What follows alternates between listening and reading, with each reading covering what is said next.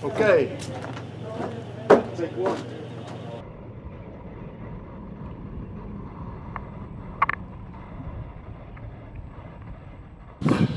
Okay, so we got a couple of hours spare this morning, so we thought that we'd change the light on the spreader. So the spreaders are at the top of each mast, and on them are lights that can light up the deck if we need to do something at night time. So on the mizzen, which is a smaller mast at the back, one of the lights has gone, so we're going to have to go up the mast and change that. So in order for it to be safe, Bruce is going to put me in the bosun's chair, and the bosun's chair is connected to a halyard, so he'll be taking up the slack as I go up the mast and keeping me safe in case I slip. I won't fall all the way to deck.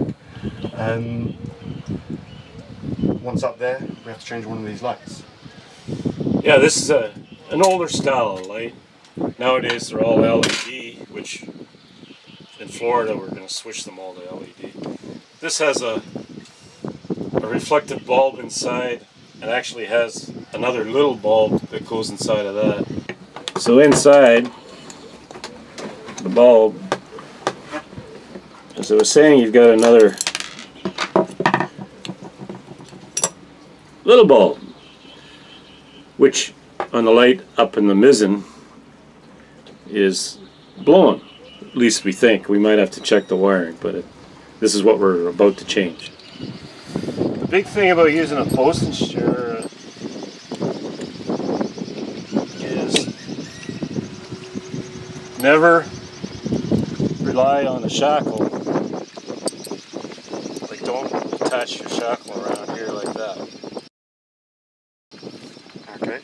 Always use the rope end of the halyard like this. Shackles are known to open up and people fall. Okay. This way, the shackle is just a backup.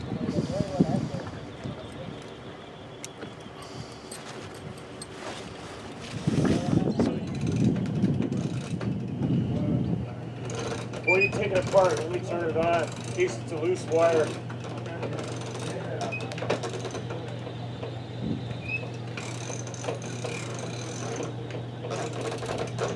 Okay, that's good.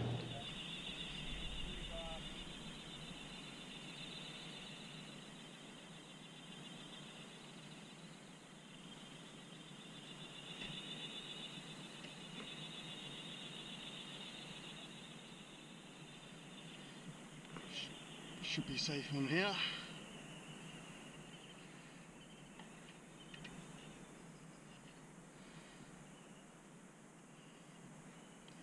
So we rigged this bucket up so if I forget any tools or need something that I didn't expect, then I don't have to go all the way back down.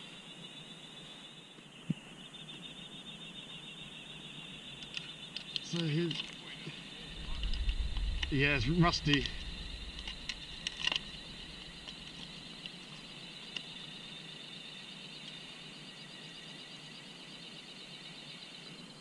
Yeah, it's full of rust and shit. That doesn't look too healthy, eh?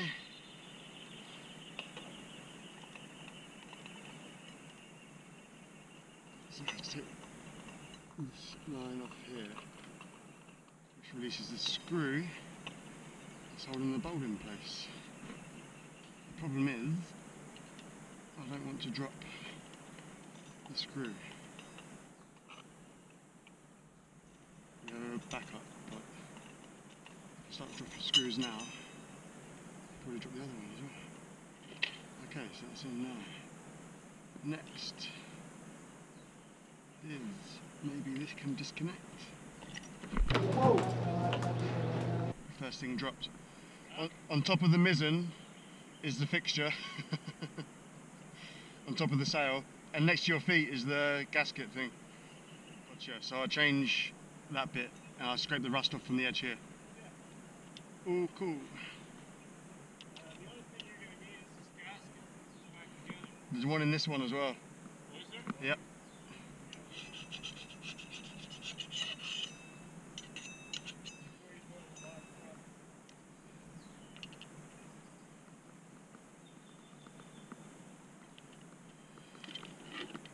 Okay, so here's my bucket with the other bulb. So let's take this out. Really good, really good.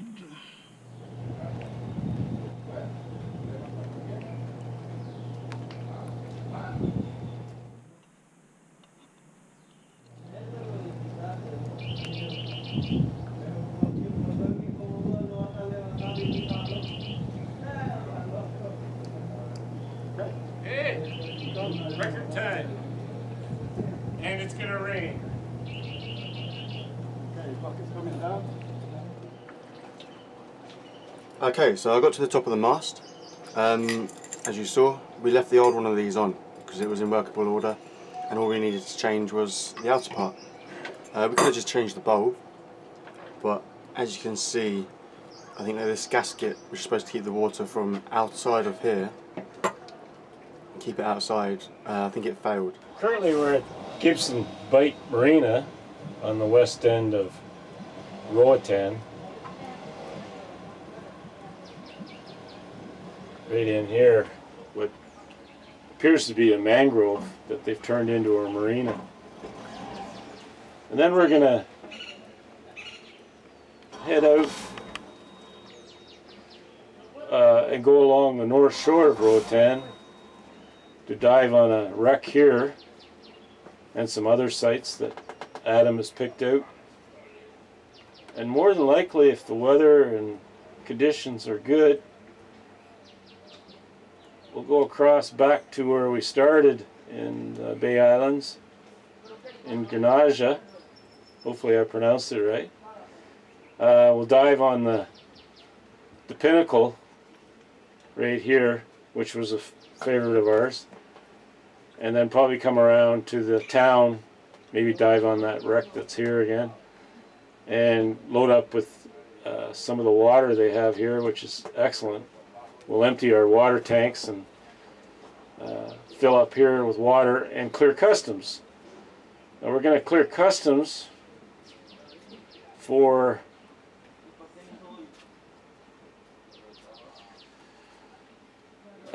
up here north of Cancun, Mexico. I believe it's Mujeres is the island. And then on our way there, we will stop at maybe Cozumel and another island chain off of Mexico, and the world famous Blue Hole, which is right where this dive flag is, which is a hole in the reef that goes down about, I think it's around 400 to 500 feet deep, and it's roughly 1,000 feet wide. There's the hole right there, you can see it marked. And we'll be able to anchor there depending on what time of day we get there. We hope to visit this little island chain, which is Half Moon Bay, I believe it's called. Both these two areas are in Belize, and they're a national monument. So it's very environmentally sensitive. If the weather's not right, we can always anchor off of this island on the lee shore over here. All this depends on conditions of the wind and ourselves.